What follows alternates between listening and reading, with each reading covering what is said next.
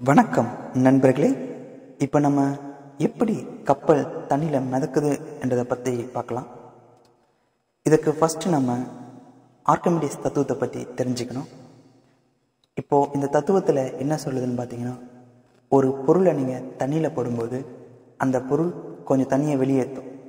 அந்த தண்ணி வெளியே வர தண்ணி பேர் தான் டிஸ்பிளேஸ்டு வாட்டர் சொல்லுவோம்.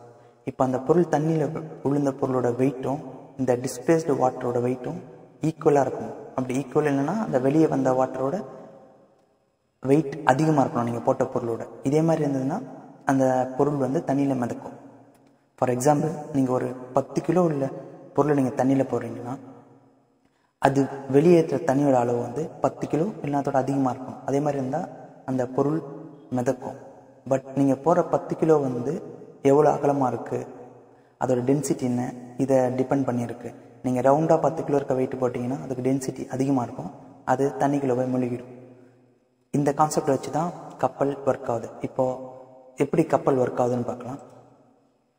இப்போ நீங்கள் ஒரு கப்பல் தண்ணியில் போகும்போது அது உள்ள தண்ணிக்குள்ளே முழுங்கும்போது ஒரு வாட்டர், அந்த வாட்டரில் ஸ்பேஸ் வரும். அதுதான் கொஞ்சம் தண்ணி தள்ளும், அதுதான் டிஸ்பிளேஸ்டு வாட்டர். இப்போ அந்த டிஸ்பிளேஸ்டு வாட்டர் அந்த கப்பலோட வெயிட்டோட அதிகமாக இருந்ததுன்னா அந்த கப்பல் மிதக்கும்.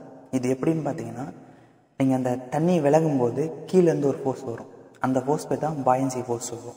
அந்த பாயன்சி ஃபோர்ஸ் என்ன, இப்போ நீங்கள் டிஸ்பிளேஸ் பண்ண வாட்டரோட வெயிட்டும் இந்த பாயன்சி ஃபோர்ஸ் ஈக்குவலாக இருக்கும். இப்போ நீங்கள் டிஸ்பிளேஸ் பண்ண வாட்டர் இந்த பாயன்சி ஃபோர்ஸோட ஈக்குவலாக இருக்கும்போது இந்த பொருள் முழுகாது தண்ணியில், அது அப்படியே மிதக்கும். ஃபார் எக்ஸாம்பிள், இப்போ கப்பல் 1000 கிலோ இடம் இருக்குன்னா, இப்போ நீங்கள் அது தண்ணியில் போடும்போது தண்ணியில் வந்துட்டோன்னே அது வெளியேற்ற டிஸ்பிளேஸ்டு வாட்டர் 1000க்கு மேலே இருக்கணும், 1000 கிலோ இருக்கணும், இல்லை அபோவ் இருக்கணும். அப்போனா அந்த பாயன்சி ஃபோர்ஸும் 1000 கிலோவுக்கு மேலே வரும். அந்த ஈக்குவலான 1000 கிலோக்கு வெயிட் எவ்வளோ அதுக்கான ஃபோர்ஸ் கீழேருந்து தள்ளும். அது தள்ளும்போது பார்த்தீங்கன்னா கப்பல் உள்ள முழுகாது, அப்படியே மிதந்துட்டே போகும். இன்கேஸ் நீங்கள் கப்பலுக்கு நீங்கள் அதான் அகலமாக இருக்கணும். கப்பல் அந்த 1000 கிலோ இருக்குன்னா அது தாங்குற அளவு கொஞ்சம் அகலமாக வைக்கணும். அந்த அகலமாக இல்லாமல் நீங்கள் கொஞ்சம் ரவுண்ட் ஷேப்பில் சின்னதாக வச்சிங்கன்னா அதுக்கு டென்சிட்டி அதிகமாகிடும். அப்போனா நீங்கள் தண்ணிக்குள்ளே போட்டோன்னா அந்த டிஸ்பிளேஸ்டு வாட்டரோட லெவல் கம்மியாகிடும். அப்போனா கப்பல் உள்ளே மூழ்கிடும்.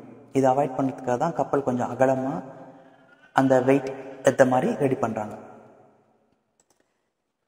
இந்த தத்துவத்தை பேஸ் பண்ணி தான் இதே மாதிரி கப்பல் தண்ணியில் மிதக்குது.